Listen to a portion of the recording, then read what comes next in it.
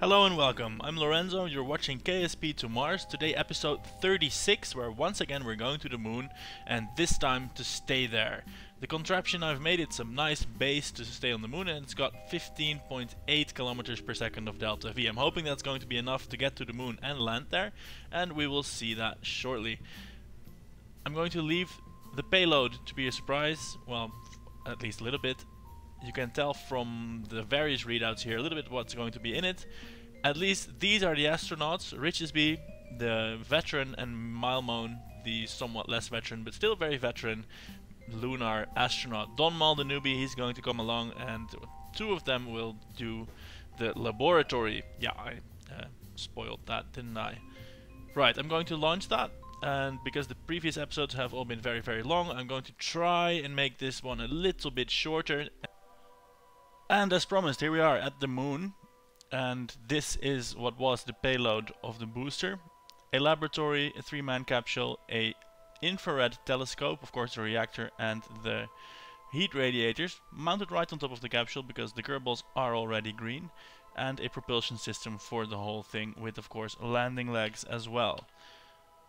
That's the good news. The bad news is that the cacophony comedy of failure is once more continuing. We don't have enough fuel to land. We have 1200 meters per second, and our speed here is 1600. So even if we were to be able to do a perfect suicide burn, no go, we wouldn't be able to land. We'd crash with at least 400 or 500 meters per second, and these small landing legs do not hold up to it. So, orbital laboratory once more.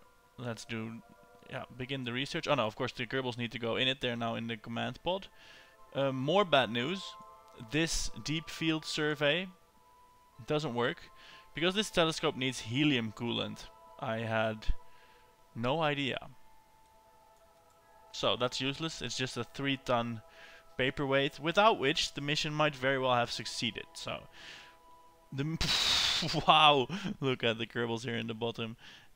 Yeah, she is definitely going into the laboratory now. And well, the space station is orbiting nice and low at about 40 kilometers. And yeah, it's not a lander anymore, it's now a space station. It's orbiting at 40 kilometers, and that should give us the highest amount of science per day from this laboratory. And that's also what it is going to do, because well, there's really nothing else to it. They can't get back with this amount of delta V, or actually they might be able to get back, but this capsule doesn't have any re-entry mechanism, and well, landing is out of the question because well, they don't have the delta V for it. I didn't put any docking ports on this thing because well, it was going to be landed, so no need for docking, so it can't even be refueled or helped out in any other way. So that is all rather useless. Hey, the science rate is 0.2 per day here, and the other laboratory had 0.3. Maybe there's a diminishing return for multiple stations around a celestial body, but the readme of the plugin told me that the closer it was going to be to the surface, the more science it would gain. Or perhaps it also depends on the stupidity of the Kerbals, because these are a lot more stupid than the other ones. Anyway, that's nice. So in total we're now harvesting about half a science point per day from the moon and about 0.15 per day from Kerbin. Now, that's not quite a whole science point per day yet, but a starting transmission. Is there data to transmit? I wonder what data can be transmitted. It just said okay, and then it said done, so probably nothing to transmit. I did bring some sensors, so let's fire off a random scan if I can find them again. Always a challenge on this science module.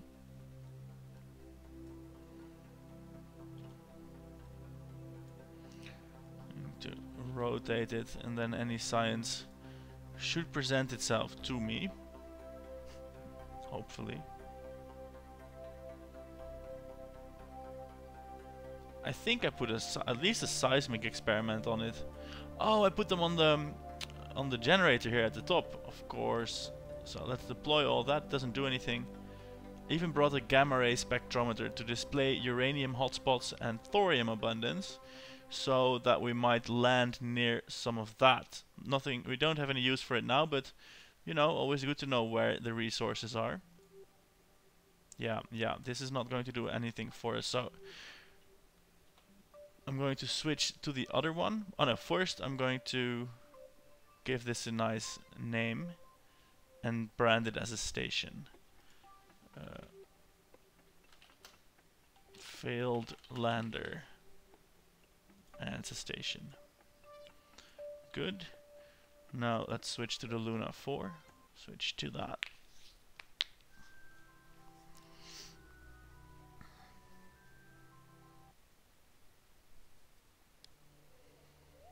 Ooh, and this had 6 science added to the R&D center as well for, well, the intervening period. Let's zoom in. There it is. Let's see if we can't rename this one as well. Oh no, this doesn't have the command module, so also no renaming. So this is going to remain a ship. Still, the scientists inside, they don't know. And, well, I'm not going to tell them, so they can keep on sciencing. So, let's visit the station around Kerbin. That can add some science to the pool.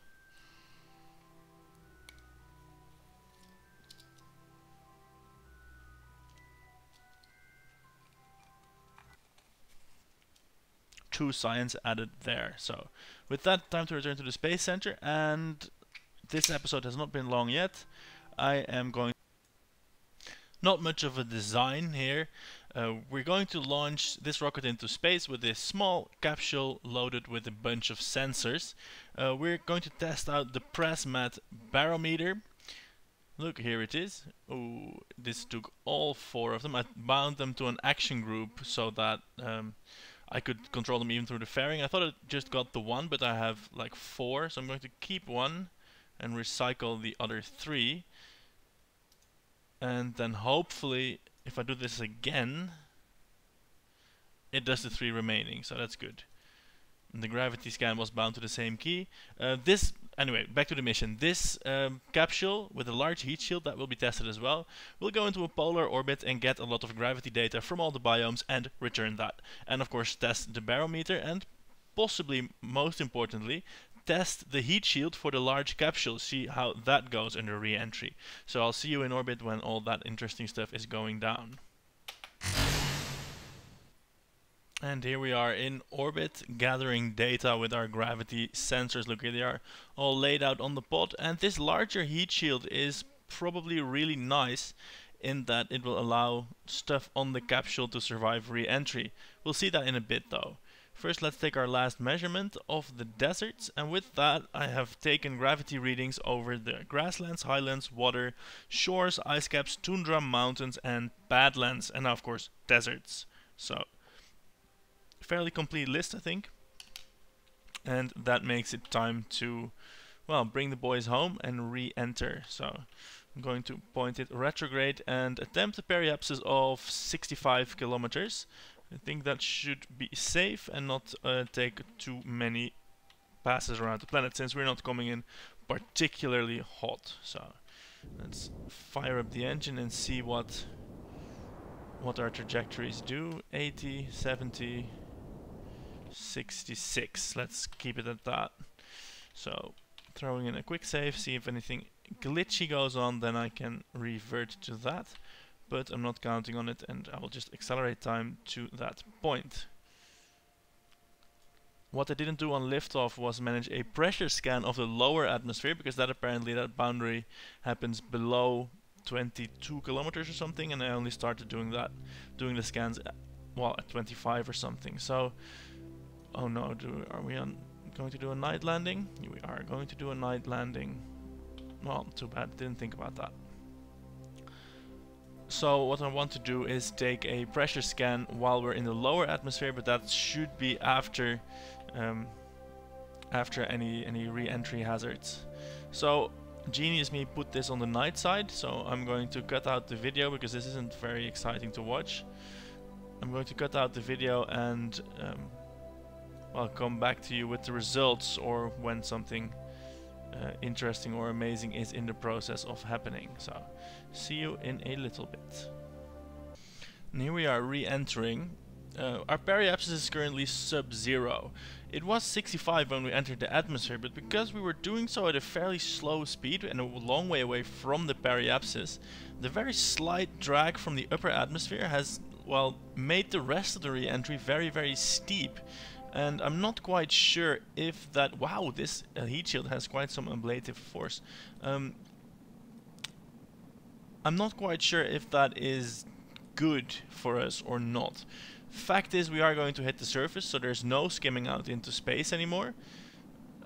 Fact also is that we've not slowed down that much yet, and in that way this pod is so much different, well, at least this heat shield is so much different from the Mark 1 pod. That is a bit strange, I think. Something is wrong with my config file in the Mark 1 pod. But anyway, we're here with the Mark 2 or 3 or whatever, the 3-man pod, and that is re-entering now. Finally the heat is coming in and the deceleration is rising. We're at 100 kilonewtons now, so that should not be too long. Of course, this combination is a lot heavier than the Mark 1 pod. This pod here weighs 4 point something tons. This heat shield weighs 4 point something tons. And the other kit weighs a little bit, so that is a lot heavier than the other things. So all this drag is not having as much as an effect on the ship as it would were it the smaller and lighter pod. But still, we are decelerating at about 2 Gs now, and well, we are also still falling. Let's have a look at how fast that's currently happening, at minus 250 meters per second. So that is really quick. I hope everything is going to go fine. If the G-forces become intolerable, then of course these 3 brave guys, they will pull the parachute before they die. And it seems as if the reaction wheel is having some trouble stabilizing the pod. I hope this configuration is in fact stable. I'm having to do some control input to, well, to keep everything pointed and oriented into the right way. Now at 300 kilonewtons, we're coming up on 5 Gs, and we still have 6 kilometers per second to go. We're also still falling, and that now at 350 meters per second. So we're getting into the thicker air very, very rapidly indeed. Well, it appears that this configuration, slightly angled over, is the aerodynamic stable position. We are slowly encroaching on the red zone for these astronauts. They are rapidly starting to slow down, but we're at 48 kilometers, which is of course rather low. Our heat shield is ablating really quickly, but then again, this is the big heat shield, and that has, well, several tons of ablative material, so I'm not getting worried about that. I am getting worried about these G-forces. We are coming up on 10 Gs, and I'd rather not deploy the parachute here, because that would probably insta-crush these Kerbals, but I am going to deploy it if that pressure that G-force warning is going to pop up, because I want the science. I want this gravity scan of the planet. And now that we've got 3 Kerbals, maybe 1 or 2 will survive if the others start having trouble. Then again, it could be that this capsule has better G seats. Reaching crew limit. Here goes the chute. It's not quite deployed yet. Oh, there it goes. Oh, and there it goes heating. Well, they're done for now, because the parachute couldn't cope with that re-entry heat. So that was a definite mistake. The G-forces are dropping, but, well, what can I say? The crew is toast, and so is the data, unfortunately. That is really quite unfortunate. They even made it through, they all 3 made it through the G-force crush, but this parachute was susceptible to the heating, so I hope my antenna made it. Let's have a look at these things where we can maybe send home some data before we crash here. So let's quickly transmit all of that and then wave goodbye to our Kerbal friends.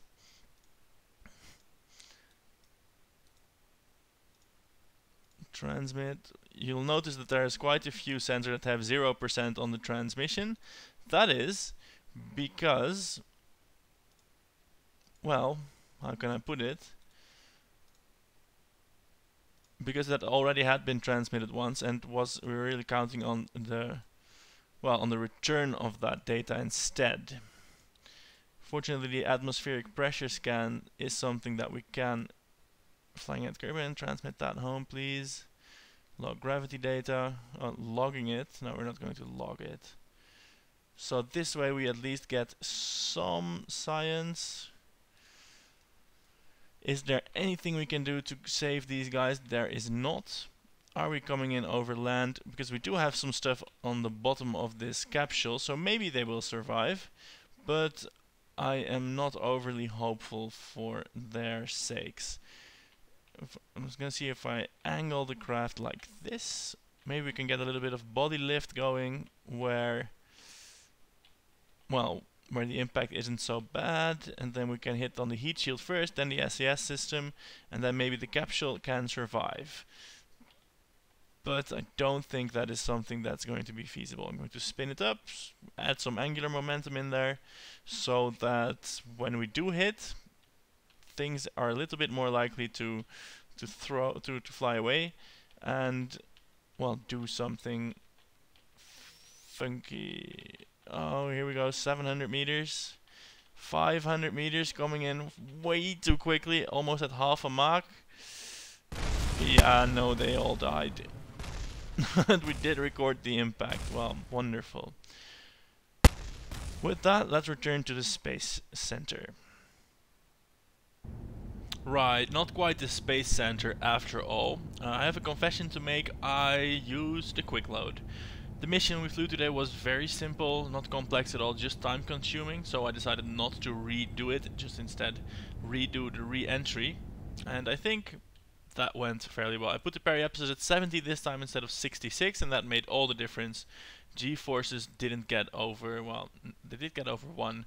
They didn't get over like 7 or 8, so now we can ditch the heat shield and glide into a safe and comfortable landing. And then we can recover the science. Of course, these 3 Kerbals, they are dead. That does not, that doesn't change. So, well, I'm not going to chuck them out the airlock. That would be too heartless. They do have feelings now again. So what I'm going to do instead is I'm going to position them here on the ground and just not take them back to the KSC. They are infected with the quick load virus. So they are no longer welcome. Sad as that is. They don't know why, but they are unclean. Let's put the quarantine marker out here.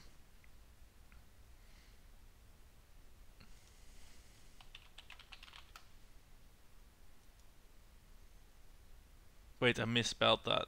Well, the next guy can spell that better. It's like the Three Stooges or the Daltons or something where they can't write. So this one here.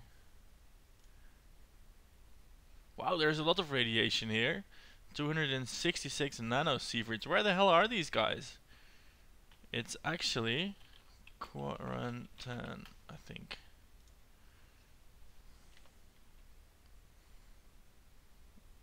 So they shall not be with the capsule when it returns. And where are they? This is the EVA report. The highlands. Why is there so much radiation in the highlands?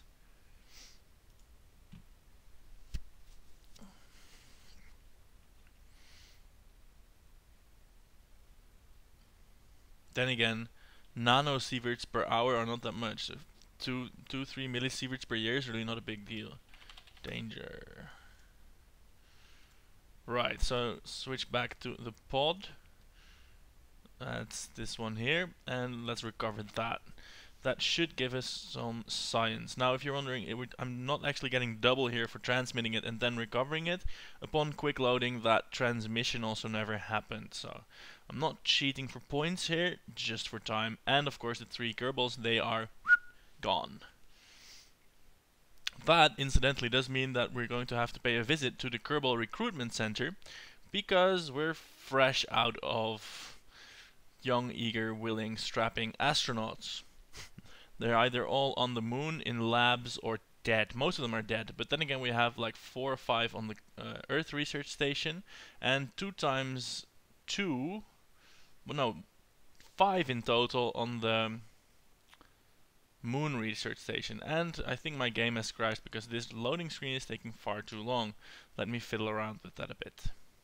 So I had a game crash. I think most of my narrative did get through, but the RAM on my computer overspilled and, well, threw the game out. Checking into the Research and Development Center, we see we have 564 science points, which, if you're versed in this science game, means enough for this crazy node with the solar sail. Also called light sails or photon sails, are a form of spacecraft propulsion using the radiation pressure from stars to push large ultra-thin mirrors to high speeds. I do wonder how they have implemented that in the game, and we're going to find out because this is the node I'm purchasing here. Whoa! And I did not expect that to unlock this so quickly. The next thing we are going to want is for 1000 science, the Deinonychus 1-D.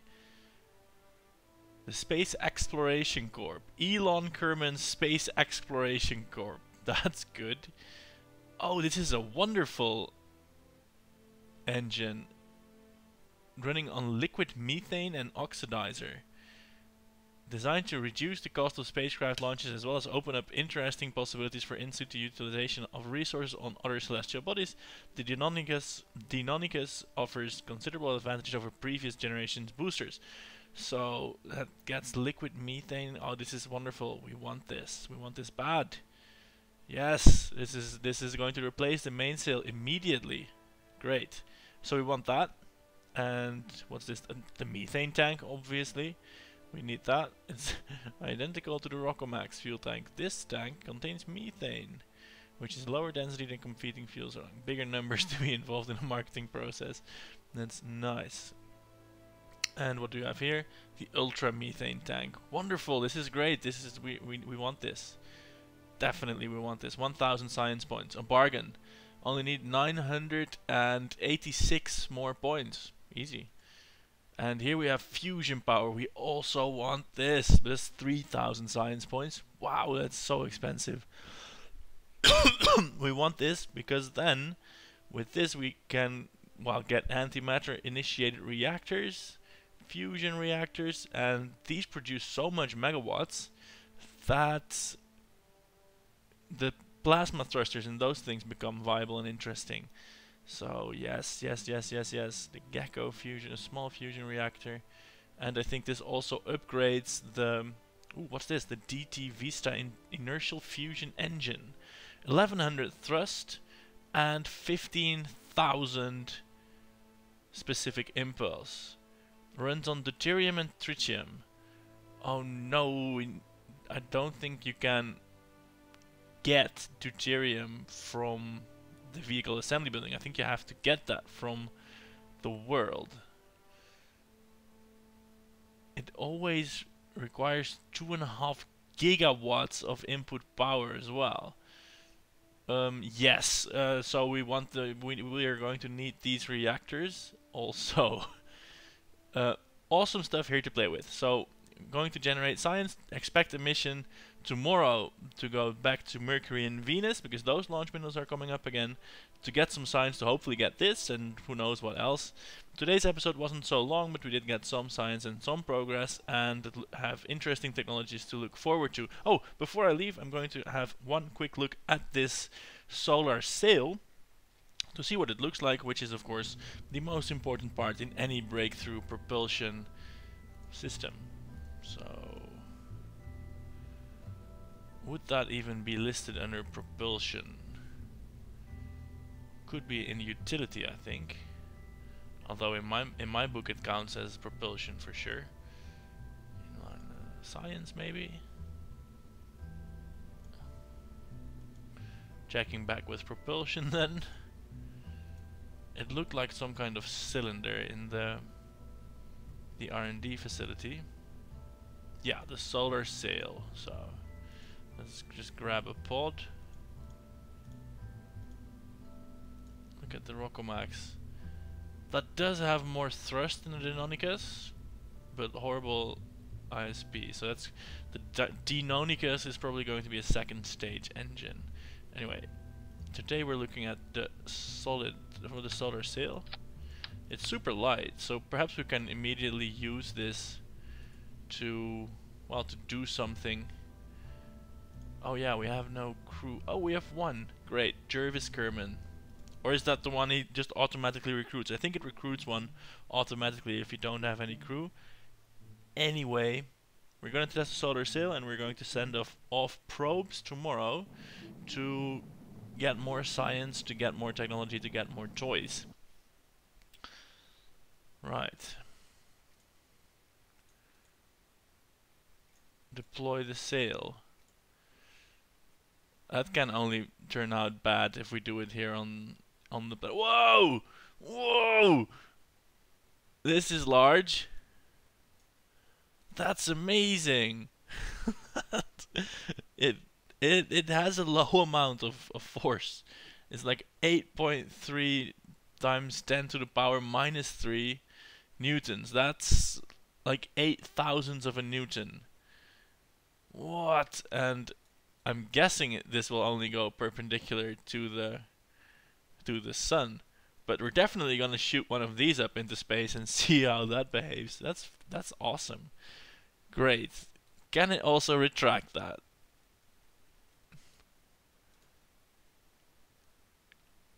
Yeah, wonderful. So that's going into space for sure, but not today. Today I'm Lorenzo. Thanks for watching. Check back tomorrow to see how we get on with this solar sail stuff. And I'll see you then. Goodbye.